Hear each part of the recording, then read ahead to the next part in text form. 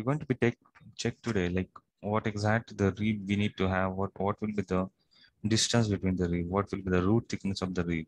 And for that we will just check with the example something like this. This is we're going to be have the part, so there will be the end, we're going to have the flange.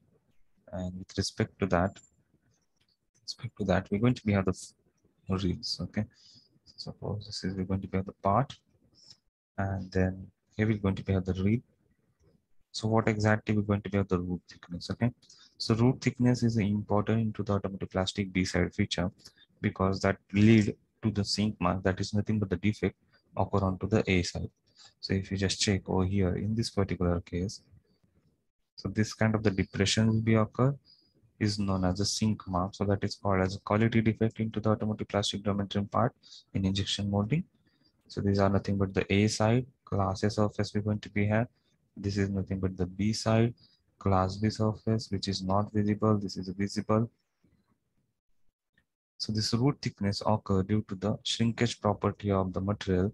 Like whenever there is a material from solid state to liquid state, it's going to be changed, similar to what we have in the water to ice case. So this is the ice tray we're going to be have. In ice tray, definitely when we are pouring the water, it will be with the level of that particular ice tray. But when we receive the ice, so what will be happen? So the change from liquid to solid state, it will be pop up from the surface of the ice tray. So this is something, the change in phase will cause a change in a volume or in change in something like the shape. So same case over here we're going to be have, when we pour the automotive like injection molding the plastic, molten plastic, so that will be in liquid form. When it become a solid, so whenever it suppose the flow is from this side, it will be reached somewhere here first. By the time it will be reached somewhere here, it start feeding from the top of the B side feature and then again reach somewhere here. So this, whenever it reach to this particular, we will say like T1 time is there, and whenever it's reached at somewhere here, it's T2. So material as soon as reached in this particular area, it start get solidifying until and this you are not providing the heat from the other side. So this will be get start solidifying, and this is the rule we're going to be have. So particles going to be attract when it's going to be get solidified. So this will be attract the particle from the bottom, and due to that there will be a resultant, you can say, like depression onto the A side. So this is just due to property of the material. So each and every material what we have in the plastic, so that going to be react as the same. The only difference is they have the different range of shrinkage. So shrinkage is nothing but the property of expand or the contract when they're going to be changed solid to liquid phase. So here we have the PP. So for PP, we're going to have the 40% root thickness we need to maintain with respect to the part thickness. So same with we're going to be have the ABS. So this is a generic rule.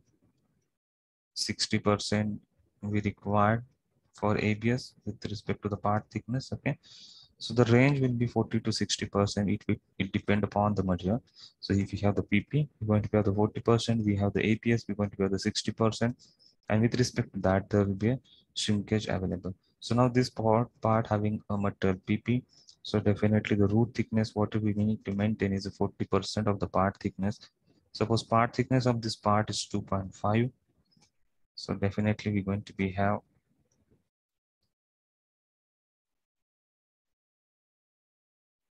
okay. So part thickness of this particular part is 2.5. So what will be the 40%? If it's going to be very easy, so we can say the 1 mm we require 0.4.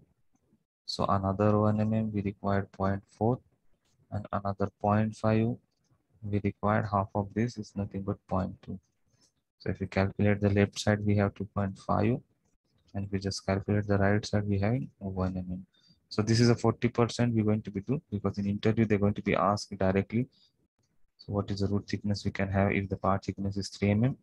So kind of questions we can do it orally, so that you can keep in your mind this kind of thing. Break down into the one, that will be easy, like 40-40. You can add 60-60 or whatever will be the root thickness depending upon the part thickness. So this is the one thing, and the root thickness what we maintain. So 40 to 60% depending upon the material we need to maintain the root thickness. Then we're going to have the draft. So draft we already know, like B surface we require a minimum 0.5 degree draft to easy removal of the mold. Okay. So then again we're going to have the height. Height is again the most important parameter in this case of the ribs. So height is nothing but the 5 times t. Okay, so 5 times t will be something like t here we have 2.5, so 2.5 into 5, it's close to 12.5. But again, this will be depend upon the part thickness, where exactly it located and how it's going to be affect. So maximum we can go for 12.5. Beyond that, if you reach, what will be happen? The tip thickness or the top thickness, what we required in somewhere here is again we have the restriction. So we have the 0.8 as the tip thickness or the top of the thickness we need to require. So what will be happen if you are not maintain that particular thickness? So whenever the mold is going to be get created, okay, so the mold created with respect to the milling operation in a hard steel. Okay, suppose we can take this as a separate, something like this will be core they need to create. Okay, so while creating the core, we need to have this particular slot need to be done into the core. Okay, and that will be used by the milling cutter. So milling cutter, we're going to be have that.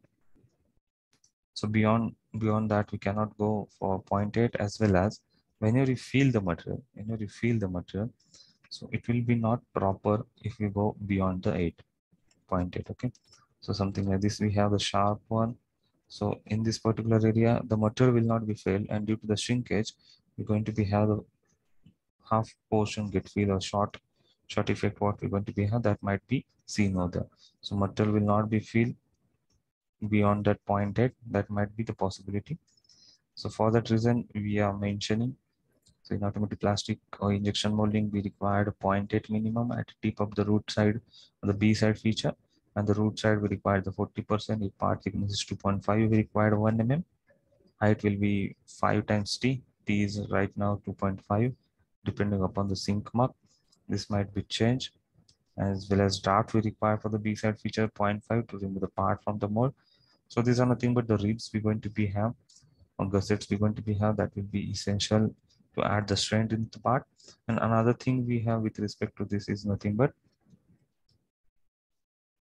distance between the two ribs. Okay, so there will be another rib we're going to be have, and with respect to that, how much distance we can keep. Okay, so this distance is also depend upon the thickness. So here you can find 2 times thickness we required, or the minimum 5.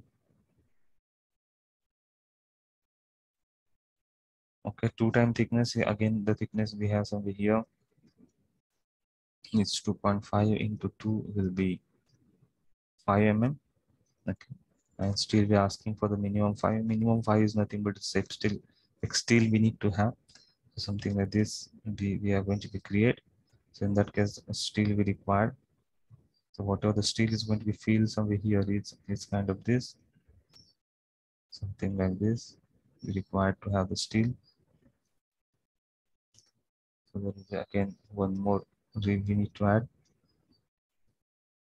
So this much steel we required is nothing but the 5 mm, to make sure, because the mold is going to be used for the n number of quantity, and we want to make sure that this will not break. Okay, so kind of this condition we require to have the minimum 5 mm, or with 2 times t, whatever will be the thickness applicable. So this is something like regarding to the rib. We're going to be have some of the design rules we need to follow while designing the ribs or the B-side features.